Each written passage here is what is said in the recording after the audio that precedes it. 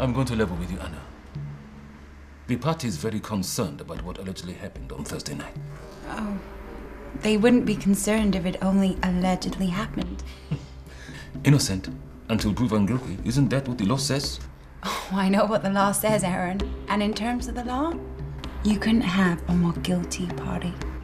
Well, you are aware of the damage to the country if this goes public. Yeah, and you're aware of the damage to the party with an election just around the corner. Whatever, Anna. Whatever. The point is, there will be major political repercussions. No, Aaron. The point is that a woman has been raped. The point is that my friend and your ex-wife, Gabby, she has a right to justice. I agree with you. 100%. But life's a little more complex than that. Sometimes justice has to be sacrificed for the greater political good. Now, Anna, you're a lawyer. You represented victims at the TRC. Did you throw your hands up then? That was different. Was it? How many perpetrators of human rights abuses were brought to book?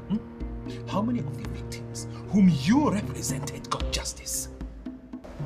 None. Not a single one. Justice had to be sacrificed for the greater political good. The TRC was a deal, Anna.